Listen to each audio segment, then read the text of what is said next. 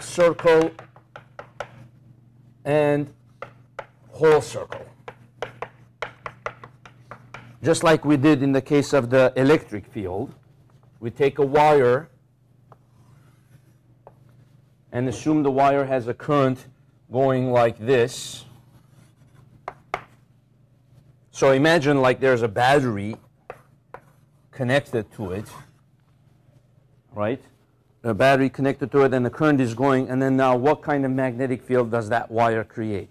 So just like in the case of electric field, one of the cases that was doable was a semicircle, right? So we want to find the magnetic field here in the center. It's probably going to be a tougher integral if we want to do off center. But that'll be an extra credit question. Okay. So again, we set up that integral.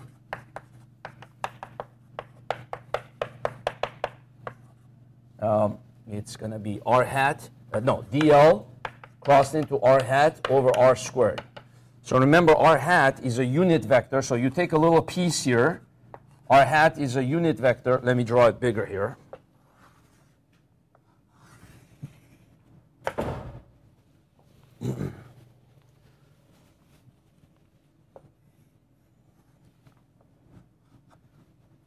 It's a little piece. dl is a vector like this going in the direction of I, and then r hat is a unit vector facing towards the point. So the cross product of that, dl crossed into r hat into the board. So it's going to give you a vector into the board as far as direction-wise.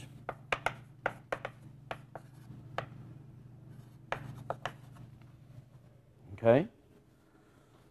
Then when you take the magnitude of that, it's going to be dl r hat sine of 90. So this time there's going to be no sign. It's just going to be 1.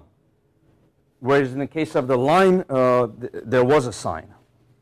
So it's just going to be mu 0 I over 4 pi times dl times the magnitude of r hat, which is 1, times sine of 90, which is 1.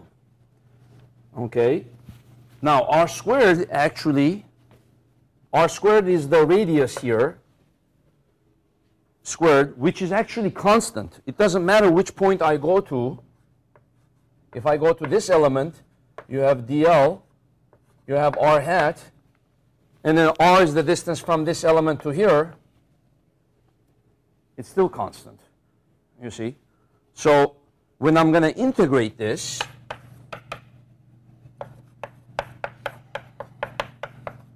the r squared comes out of the integral, and all I need to do is just integrate dl over the semicircle. So over the semicircle, so I'll do like that, like a semicircular arc. Okay? So this one ends up being, and I could put here capital R for the radius of the circle. And then the integral of dl over semicircle is half the circumference of a circle, which is pi r.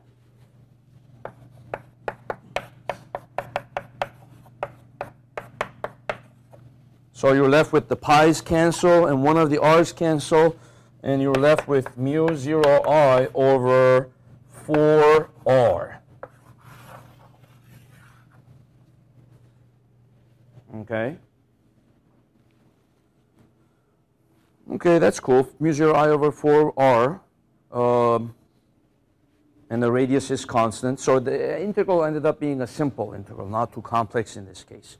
Okay, how about if the coil, if the wire winds around the whole circle like this? So you have a battery attached to it, and the battery is attached in such a way as the coil goes around, loops around the whole complete, cycle before ending up to go something like this. So it goes like that, or one cycle, and then it goes back. Well, in this case, really all you're doing is adding one semicircle, another semicircle. Are they going to cancel each other, or are they going to add to each other? Okay? So in other words, if I were to take another semicircular arc like this, And now this time the current is going to be going downward, right? So if I take a dl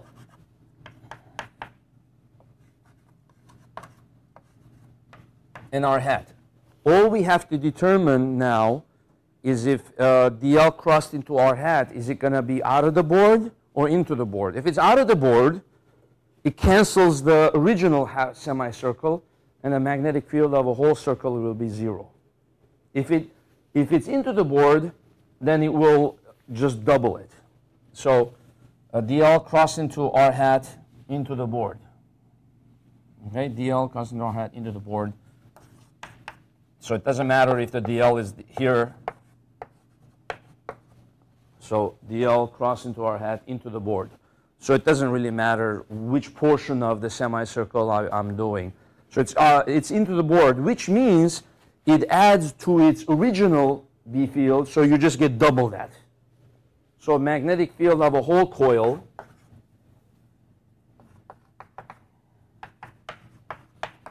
double that becomes 2r, mu 0 I over 2r.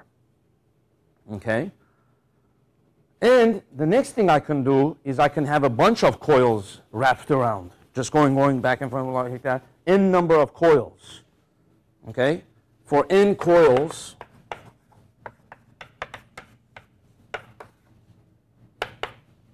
well, they just all keep adding to each other if the current is going like that back in the same direction, right? So it's going to be n mu 0 I over 2r.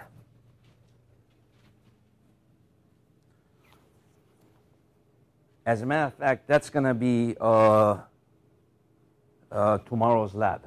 We're going to try to prove that formula, okay?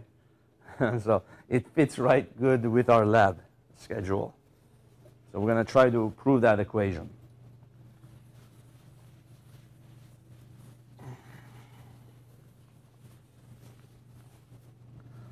And just to get a little bit of sense of the magnitude of that, let's put in some numbers.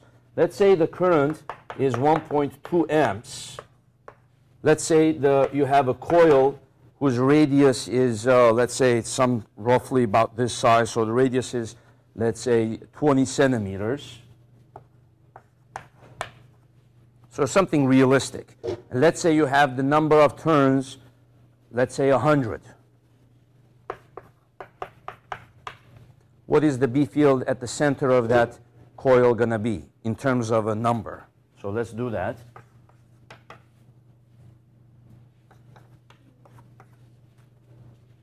Okay, mu 0 is the magnetic permeability of empty space, which is 4 pi times 10 to the minus 7. Okay, so let me write that down here.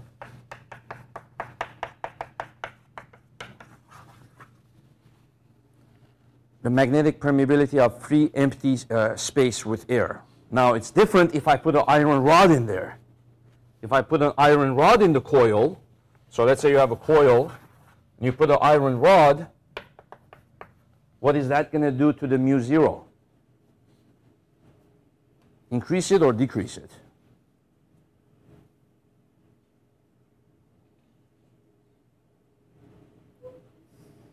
Increase. It's going to increase it 100-fold, maybe 200-fold, maybe 1,000-fold.